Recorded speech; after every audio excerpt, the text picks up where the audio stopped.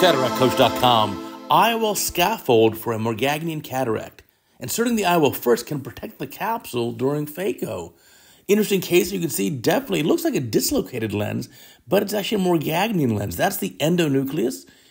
All the epinucleus, all the cortex has been resorbed. It became liquefied and then it became absorbed and gone. That's why I have a big empty capsular bag with just that basically endonucleus inside of it. So getting a rhexis done, which can be a little tricky here because you don't have that support. But it looks like a nice rhexis has been completed here, albeit a little bit on the small side for my taste.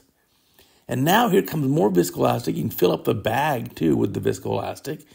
There we go. And now the question is, what are you going to do to remove the nucleus here? Well, it should be your standard phaco, but remember, nothing is weighing down the capsular bag. There's no cortex, there's no epinucleus, nothing to hold down the capsular bag. Oh, a CTR going in. As you know, I'm watching the video for the first time with you. It's more fun that way. So here comes the CTR being placed just manually using some forceps. And that can help strengthen the bag. I don't know if there's a lot of zonal laxity there, but I suppose it couldn't hurt to put the CTR in. Not sure it's absolutely necessary. So I prefer to put a CTR in with the injector system and then catching the leading eyelet with the Sinskey hook. But certainly you can dial it in this way. This is just manually with forceps. Just make sure you really have the capsular bag nicely filled so there's space for it to go around. There it is. And it looks like it's going around nicely. Again, two-handed technique may be helpful too. So I'd try two hands. But let's get this dialed into the bag. There you go. There's the Sinskey hook in the trailing eyelet. And get that dialed in the bag and let it go. Beautifully. Beautifully done. So now, here's the nucleus. What are you going to do here? You can use that Sinskey to lift it up. There we go. And now creating a gap there. And then we're going to insert the IOL underneath that gap. So I would have had a little bit of a bigger rhexis, and I'd bring the whole nucleus just out of the bag. But here it's just tilted up to make a gap there. Here comes the IOL being placed. And so nice and easy. Get that delivered. Make sure it goes underneath the cataract. Oh, almost. So maybe a two-handed technique here will help. That's a good idea. I like that idea. So injector in one hand, and then the other hand, get that delivered. There it is. Get that lens in the bag. 7L, it looks like. Yeah, it looks like the lens is in the correct orientation. That's good. Get that trailing haptic in the bag. And bring that nucleus up a little bit more too. See, it's kind of trapped there. And we'll see at the end of the case the size of the rhexis. But to me, it looks like, if I was going to guess, 4.5-ish. Maybe even a little smaller.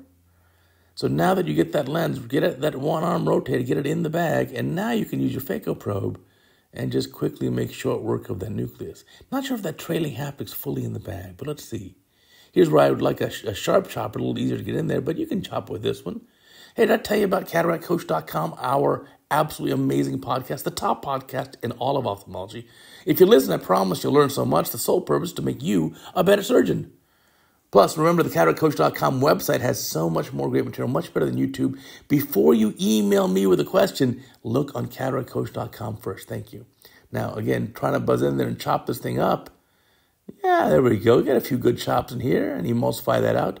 And now, of course, that IOL optic that's in the bag is protecting the bag. And you don't have to worry about the posterior capsule coming up. And so, again, I would have liked a nice chop. There we go. So sometimes this lens can have a little bit extra density. It doesn't look too bad here. And then emulsify these pieces. They'll come out pretty easily. Another chop maybe. Or just you wolf it down with a little bit more phaco power. And then let's see where that lens is. That lens looks like it's pretty good, protecting the capsule for sure.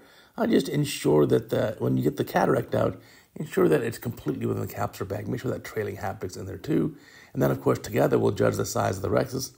Assuming this is a lens with a 6mm optic, which is pretty much our industry standard. So here come the last few pieces. A little bit of chamber balance. I'd probably increase your infusion pressure or decrease your aspiration flow rate there to get a little more AC stability. But I like the slow motion technique here, just taking your time to remove that cataract. It looks pretty good here. So great job for an anonymous surgeon here. And so here we go. Let's take a look. Is that lens in good position? It looks pretty reasonable. Let's see, where's our rhexis? Did I misjudge it? Let's see what size that rhexis is. Here's the IA probe. Not sure there's a lot of cortex remaining. But yeah, there's that haptic. I just want to make sure that one's in the bag. But let's look here. It looks okay. Maybe, where is the rhexis? I don't quite see the reflex of the rhexis. Hopefully the Rexus is good. I just can't quite tell with the video. You can see from these black sidebars on the side of the video that this was a different resolution video that we had to crop a little bit, and therefore resolution suffered a little. And then here you go. End of the case. Looks pretty good. Hey, remember, check out that podcast. I promise you'll learn so much. And leave a comment below. What do you think happened to that Rexus?